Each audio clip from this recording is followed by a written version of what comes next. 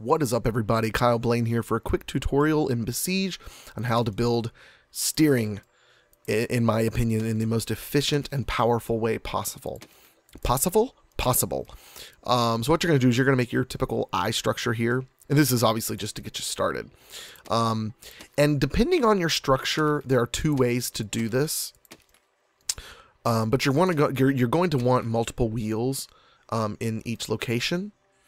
And what you're going to do is you're going to change the key mapping. Now, with a smaller vehicle, I have found that I like remapping the keys for the inner wheels. So we're going to look at the inside wheels here, and we're going to take the inside wheels on the left side.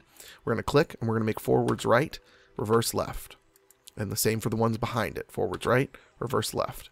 Now the other side, we're going to do the opposite. Forward left, reverse right. And the back one, forward left, reverse right.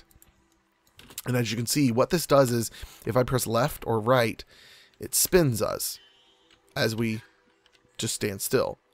However, we also can steer while driving pretty well.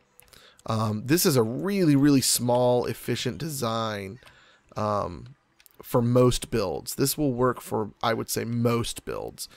Some builds you'll find you would rather have the outside wheels be the steering rather than the inside wheels being the steering.